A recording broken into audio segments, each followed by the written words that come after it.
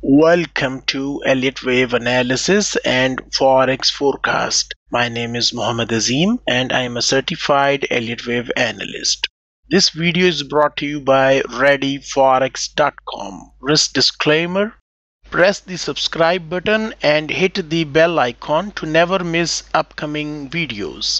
Today is Thursday, June 15th, 2023. I am going to analyze USD JPY currency pair. Let us start the top to bottom Elliott Wave analysis. Inside daily time frame, the trend is down in USD JPY currency pair. Daily time frame resistance is present at 151.94 price level. Price action is most likely going to rise up to print bullish wave B, pull back. After that, I expect bearish wave C, zigzag, corrective leg in coming trading days. A decisive bullish breakout above 151.94 resistance area is going to end downtrend in daily chart of USD JPY currency pair. Next, let us take a look at 4-hour time frame. Price action is printing higher swing highs and higher swing lows. To me, USD JPY pair trend looks up in 4-hour time frame. Next, let us take a look at 1-hour time frame. The trend is up in 1-hour chart. Intraday support is present at 140.16 price level. Price action is most likely going to drop to print bearish wave 4 pullback. After that, I expect bullish wave 5 impulse leg, which offers a chance to join an uptrend in USD JPY pair. A decisive bearish break below 140.16 support area is going to end uptrend in 1-hour chart of United States dollar versus Japanese yen currency pair. To be more specific, the green color highlighted area offers a buying opportunity, which is the previous fourth wave of 1 lesser degree. Take note, you must always trade with money management rules to control risk. Hello traders, today is Thursday, June 15th,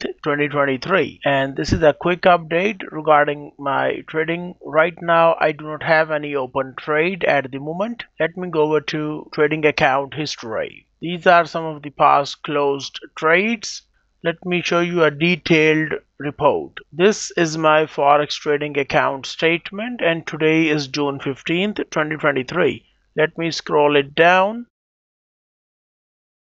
These are all the past closed trades. The last trade was closed in GBP/USD currency pair with profit.